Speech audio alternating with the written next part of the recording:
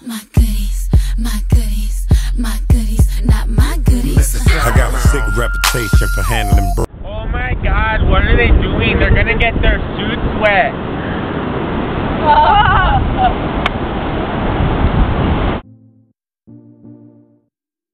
Greetings, loved ones. Let's take a journey. I know a place where the grass is really greener, warm, wet and wild. There must be something in the water. Hey guys, it's cold!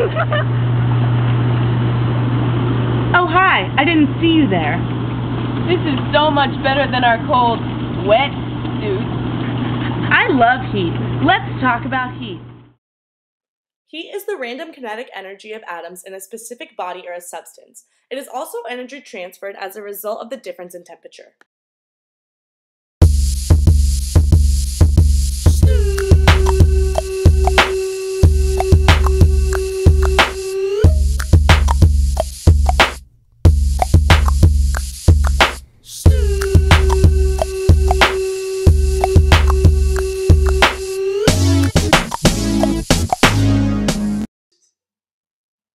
We decided to do a real-life thermodynamics experiment using a quarter because it's a conductor.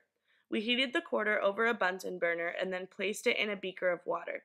It changed the temperature of the water and helped us to better understand the concept of heat. Specific heat capacity is the amount of heat per unit mass required to raise the temperature by 1 degree Celsius. Now we're going to take a look at some of the numbers that we got from our quarter equation, and we're trying to find heat.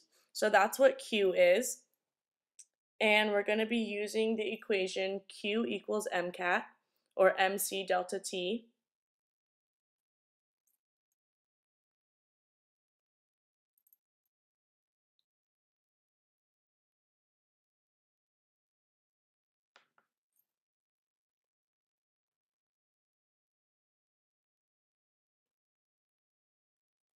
And the variables in this equation are pretty simple.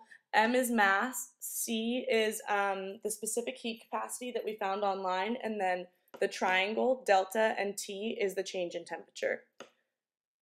So M in our equation is the mass of the quarter, and that was 6 grams.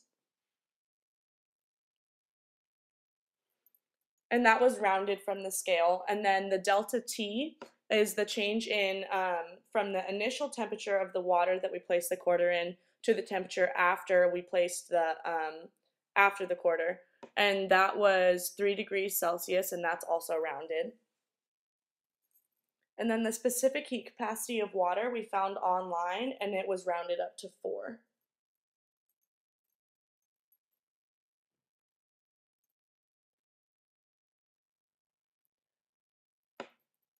So then you're going to plug in all those variables to the equation we had at the beginning, the Q equals MC delta T, and again the Q is going to be the final heat that we're going to find, and that's going to be measured in joules.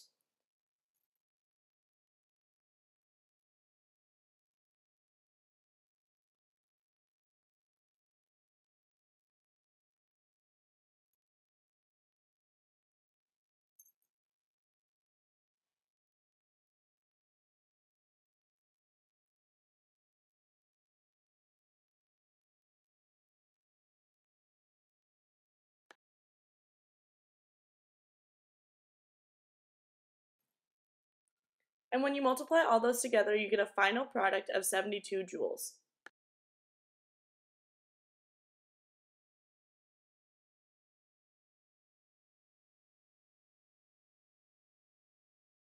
My goodies, my goodies, my goodies, not my goodies. I got a sick reputation for handling